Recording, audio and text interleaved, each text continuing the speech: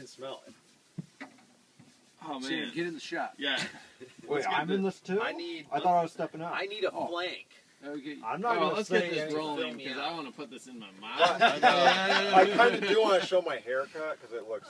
Okay. You guys have to stand closer Luke, together. Libation, Luke. Yeah. We got Oh, that. or- So everybody's alliteration. Libation. Okay. Olfactory. Olfactory. I think I should be sensorium Sam. I can be pituitary gland, Pete. Okay. Pete, can you take a tiny step Yeah. in? There You're you just recording the go. whole thing. All right. Looking sharp. Welcome back, everyone, to another episode of Shredmaster Scott's Beer Reviews. Today, we have a very special beer to review in a very special environment. If you want to get a shot here quickly of the Evidence Frozen Lake, it's very cold here. We're in northern Michigan. And let's go in for the shot of the beer. We have the Trappist beer, Westvleteren 12. Let's get a shot of the cap, 10.2%. This is a very prestigious beer, sought after. It is not commercially sold, and it's got the Trappist ring for seal of quality. Let's have a look at the beer. We have it pre-poured here. What do you say the color is on it, guys? Kind of a muddy brown. Yeah, with a little bit of red tones. A little but bit of, yeah. A little bit of red going on. I'm shocked. Honestly, we poured this a couple of minutes ago. It had a fair amount of head. For being 10.2%, it's more than you would think. Yeah, true to style too, though, because it's got a little bit more carbonation level. Yeah. Yeah. Let's go in for the nose. It smells like wind and cold. No, Yeah, it has like a nice, deep, rich, raisiny, Yeah, very dark fruity. plum kind Dark of fig. fruits. Yeah, dates, figs. Yeah, it smells like Christmas time. Yeah, it's got a complex nose. This might be a touch colder than it should be, as we are in the northern lands. You need to cradle it in your hands. Yeah, give it Its a cradle. homelands are the northern lands. So. It's true. Yeah. Complex nose. I feel like it's not as complex as it would be if it was warmer, though. So we might screw the pooch a little bit on that one. But what are you going to do?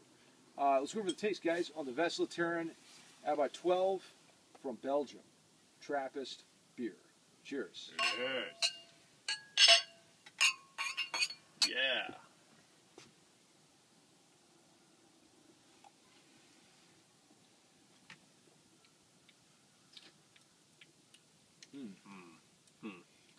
A lot nice, going on there. nice full body on this beer. Not alcoholic at all, but also still warm, which is Exactly. interesting. You can feel the heat. A beautiful Yeah, warmth. but no fumes. Yeah, Yeah. exactly. It's very clean on the palate. No abrasive, offensive alcohol at all. It's a very smooth drinking beer. You don't really know what you're getting into here. 10.2%. I get Other Raisins flavoring definitely notes. come out as they do in the nose, like the raisiny plum characteristic. It kind of starts sweeter, maybe. sweeter, Yeah, yeah. yeah. It's like almost like fresh fruit, and then it goes into the overripe fruit. Mm-hmm. Yeah, there's almost like some earthy tones too, and almost a little bit of like wine characteristic with like a touch of like acidity. There's definitely a lot going on here. We could spend some time picking this apart. Let's have another sip.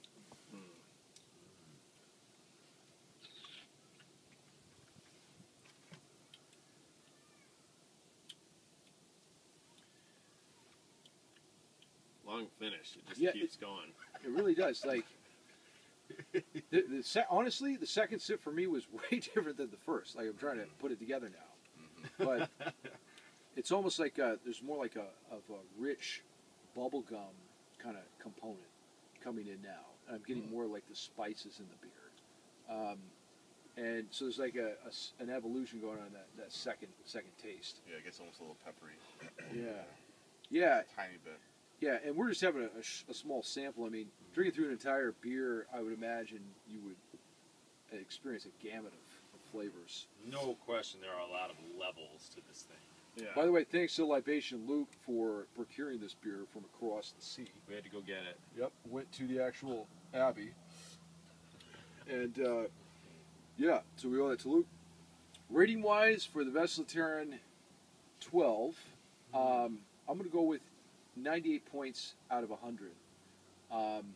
This is not my favorite style of beer, but for the style, it is exemplary. A very solid beer, and again, the main thing I look for in this kind of stuff, in any beer, is just layers of complexity. And I've had 2 sips of this, I'm already just blown away by what's going on. It's still on my tongue. Yeah. I would give it. I mean, again, I love this kind of a style of beer, and for me, this nails it perfectly. I've had a lot of these different styles. I mean, I feel kind of ridiculous giving it 100, but I mean, we're drinking some high quality product here recently. But I'm going with 100 because I think I've had a lot of different style of this style, and this is a style I like, and I think this just nails everything it should be. 100 from Propulsion Pete, olfactory Owen. Yeah, I think I'm with you, Treadmaster Scott. This is, I'd say, a 98. Again, I like the style of beer, but it's not like my most favorite, but this is just so complex, and yeah, every sip has been delightful, so I give it a 98. 98 from olfactory Owen, Libation Luke. I totally agree with what you guys are saying. The tremendous complexity, which is going to rank it high. It's not my favorite style of beer. So I think what you're saying, it nails what it's trying to do perfectly. But my personal rating would probably be a little bit lower, like a 95, 96, because it's just not my personal favorite Don't style. give in to the peer pressure. Say it. 100% from me. Oh, Everything you want out of a Belgian beer. No questions asked. I mean, this is what you want. You go Belgian style, this is ultimate. That's a on the serious merit of the score style, from Serious Sam. and Serious Sam actually gets probably highest points for lacing, I would say. Yeah, look at that. Very solid. My Might be Omegang glass here. We're all using special glasses. The We got the Omegang. Roquefort glass. Here You got the Omegang glass. So, be sure to let us know what you guys think of the Westvleteren 12. You probably haven't had it. But if you had, you let us know. And we're going to say cheers. Cheers. See you guys in another beer review.